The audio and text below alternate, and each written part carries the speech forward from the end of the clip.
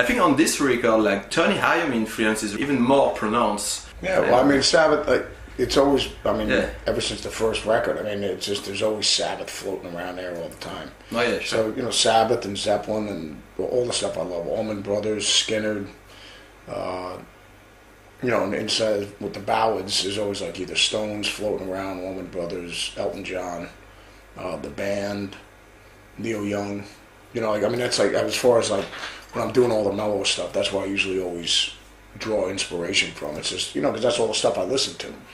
You know what I mean? I think with everybody, it's always a reflection of everything you love and you listen to. You know what I mean?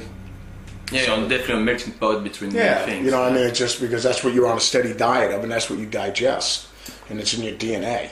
You know what I mean? So, without a doubt. I mean, and the same thing with my solos and everything like that. I could hear all the guys that I love and that I'm inspired by. And, whether it's Frank Marino and John McLaughlin and Al Di Meola and St. Rhodes and, all the guys that you're inspired by that, because that's your Rolodex of knowledge, too. You always got like this chorus love in the sound, Where does it come from, Because it's not necessarily in your influences. Well, I think Randy's live tone was awesome. I mean, because he had that chorus on there. It was really wide. But Randy, then Frank Marino, Frank's live tone. He's got the chorus on there and stuff like that. So, I mean, it's just basically from those two guys, just really have amazing live tones. Yeah, it's to make things like more wider, like more like you're doubling yourself. It's just a nice. It's warm and round and it's huge. I just like it. Okay. But live on the records, I don't use it on the, because I'm doubling the guitar already. So you don't need natural. It's just a natural chorus, Yeah. Okay, it makes sense. And live, you got another guitar player with you as well, so it's like you get like a triple guitar. Yeah, well, it's quad. It's a quad now. You got two guys playing, and then you got the chorus pedal on, so it's just massive. Wide audio, I think like so far you're selling guitars only. You do use a wide audio head, right? Yeah, I've been using my heads now. The heads on the record. I use the heads on the Book of Shadows record too. So I've had the protos right now. Me and my buddy George were just talking about figuring how we're going to do the distribution and everything like that. But the heads are ready to go, and then we're going to be making little practice amps and the whole 9 yards. Okay. So so that's in the works for sure. So that strings, the effects, pedals we're going to be doing next. So the whole thing. You know what I mean? You were fencing like a JCM 800 before from Marshall, I think. Yeah. Well, I have my 800s with me here right now because this is all. So we don't travel from America with all the stuff. So I have my own back line out here. So it's all my Marshall stuff I've always used. Okay. So but my Wild Audio heads are back home. Okay, for the US. And how much does it differ? Did you like try to do like kind of a JCM clone, or did you want to add some stuff like which you think are missing from the Marshall one? Or? No, just like with when I did my Marshalls, it was just make that, but just more of it. You know what I mean? So, because it's as basic as you can get. You know what I mean? Because even when when I buy used ones and stuff like that back in the day, you just plug into it and it sounds good. You know what I mean? So you don't need a manual. You just turn it up, plug it in, turn it on, and then it's just consistently a great guitar tone. Okay. And if there's something in there you don't like, too much highs or you just turn it down.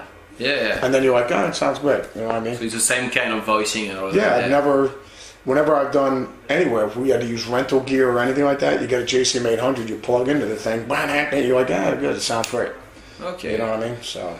Okay. So what audio gonna be and like power stage wise? Because I know like you're not using EL34, no? You're using like a 655. What happens is my EL34's got broken one day. The amp got dropped or something like that, so we had to get it fixed. And I remember the head got fixed, and I remember plugging into it. I was like, man, it sounds fatter. What did he do differently? He said he put 6550s in there because he didn't have any EL34s. So I was like, wow.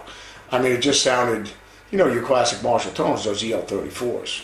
So, but the 6550s to me, and the KT88s are very similar too. But the 6550 and KT88, it's just to me, it's just a bigger sound. It's just bigger. You know what I mean? So, and it's just big and round. So, I mean, I noticed it right away. You know what I mean? I just was like, wow, it's real noticeable. So, so ever since that day, I was just like, yeah, put the 6550s in there. Or KT88. And so in Wylde audio head is going to be with a 6550? Yeah, either that or the KT88s. You know what I mean? Because in the Vatican, I could, at a low volume, you could just, and then I'd put different tubes in the same head, and then we'd A-B it. Yeah. And you could really tell the difference. I mean, even with the tubes, you know what I mean? That has so much to do. There's so many variables that go into the tone. You know what I mean? Because whenever anybody would talk about Eddie Van Halen, even voltage, I mean. Like, yeah, the voltage, and that, and then plus the EQs you're going through, and you know what I mean? Yeah. So I think, before you even realize what what you're going through, the speakers, you know what I mean? Yeah. That has a lot to do with it too. You know what I mean? Yeah. So I mean, my 300 watt EVs aren't going to break up as much as a Celestian, a 25 watt speaker. You know what I mean? It's just. There's so many variables that go into it. So you're doing your variation of Explorer, Les Pauls, SGs, Flying V, with your kind of design. I'll tell you, you're just tweaking classic designs or whatever, I mean, for the first batch of fiddles we out, and then, I mean, obviously the next, it's going to be different shaped guitar designs all the time, you know what I mean? But you take a little bit of this guitar and a little bit of that one and another one of that one and just put them in together in one guitar, and tweak them and make it your own thing. So, I mean, that's the cool thing about having your own company. I can do anything. Yeah, whatever you know what I mean? Just tweak it and bend it and, do whatever we want to do. And the cool thing also, I don't know if you use, because you're known to use Gibson guitar, but with some kind of special configuration because you like maple neck, which is not the standard thing, It was in the late 70s, I think, or Norlin era, but yeah, totally. But and you use EMG's pickup, 81, 85 still, I think. Yeah, 65. Well, it's just the EMG 81, 85s. And my signature pickups. So. And so I guess those one the Wylde are with the maple neck. And then you got the Tone Pros hardware on there, the Grover tuners, so it's already got all the mods on it and the upgrades that you would put on a guitar. Okay. So it's all it's all upgraded out. So and great. The maple thing on the neck, because the neck is really important in an electric guitar. To me, it's what does the job. It's the neck. Yeah. And so it gives you a more cutting tone, I guess, more brighter cutting. Yeah. I mean, it's so funny. Ingve was telling me, he said, Zakk, he goes, I never realized how much the neck had to do with the tone. He goes, I remember in the studio I was putting on the same body. I put on a maple neck, then I put on a rosewood neck, then an ebony neck. I couldn't believe the difference in the tone. And I was like, wow. He goes, I with the same body guitar, but I put all different necks on the guitar, and he said he was shocked. Yeah. He was shocked that it made that much of a difference. He thought it'd be you really can't tell. And those guitars I made in South Korea, right? And, South Korea is really are you using the same are they coming from the or do you have some custom US shop or? No, well the custom shop over at Schecter is where I have one of the Warhammers is we made a USA model, no the consistency on all these fiddles, man, is just absolutely mind blowing. Because they make when they set up the guitar, when they get done with it, it gets sent to LA to the shop out there, and then they get set up again. Just from traveling or whatever. But I mean, I mean, and every night when we're doing the VIP guitars, I'm playing a different guitar every night. What I mean? Whether it's so we're doing, if I'm playing 3 of these in the night, I'm giving them away at the end of the night. So. I'm going up there with a different guitar every night, and they're consistently amazing. I mean, I was never wow, this one sounds so much better than the other ones. Never. Yeah. If you said, Zakk, I got a batch of 15 guitars. You said, Zakk, can you pick out 2 good ones, for my nephew and my one cousin or whatever? I'm like, they're all good. Yeah. There is no, just pick any one you want. Just grab 2 of them. You know what I mean? It'll be fine. Okay, but that's cool to know because some people could be backing off because it's made in Asia, but to know that you can use those in a professional environment, it can make people think, okay, it's good enough. You know what I mean? Yeah, I mean, but to me, if it's a good guitar, it's a good guitar. Yeah, sure. But there's still some people who are like, I want made in USA or made in Japan. But you know what I mean? Or I think that's.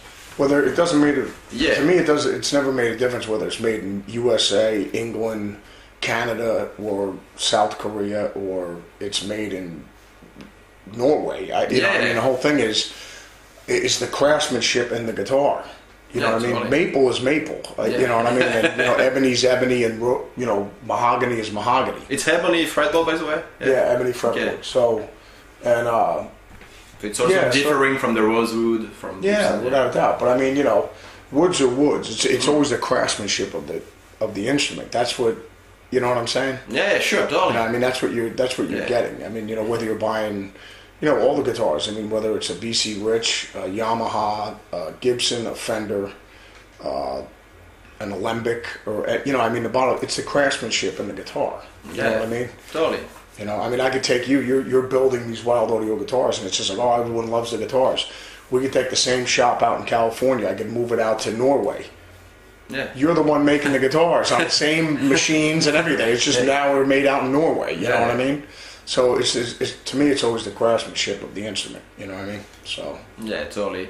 And talking about like string and stuff, like do you are you tuning and string gauge these days with Black Label and Ozzy as well? You know, because it's not like as low as it used to be, like on some like 13 years of now really low. Well, the new tuning, you know, because after we were doing the Zakk Sabbath thing, we're tuning the C sharp.